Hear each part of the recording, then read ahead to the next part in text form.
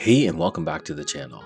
Today I'm going to show you how to install Among Us using LD Player but not using Google Play. So we're going to avoid using the Google Play Store and we're going to use the APK file to install it. Many of you have told me that you want to install it without using the Google Play Store, either because you don't have access or you don't have a Google account, or for whatever your reason is. We're going to show you how to get around that. The first thing we're going to do is open up our browser. In Google, we're going to search for LD Player.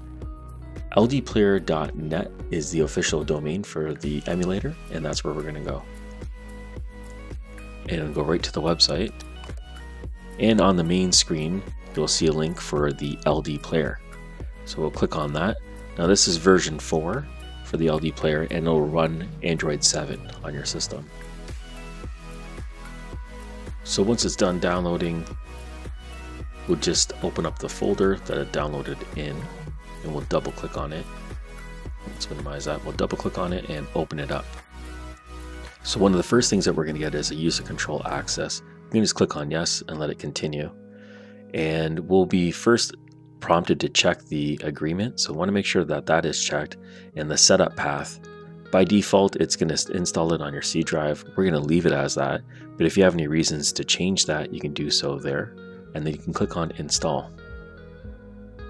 Now installation may take a few minutes on your computer as it downloads. It depends on your connection.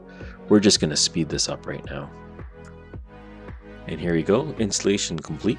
So when this is done, you can click on start. You notice on the left hand side that we have a couple shortcuts that have been created. It's just for easy access to open up the player. Okay, there we go, it's loading up. You can see the display. And at the bottom, it looks like we got a prompt here. And this is the access for the firewall. So we want to allow access here.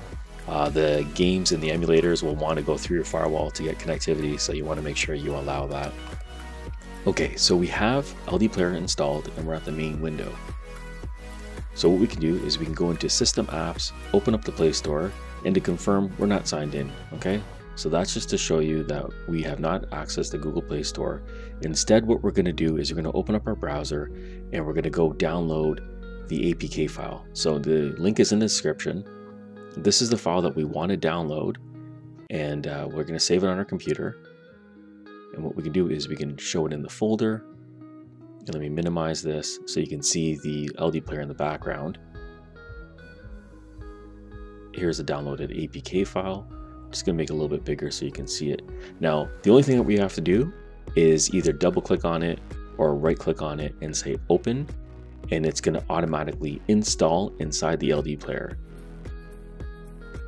You won't need to do anything more than that. And here we go, it has installed.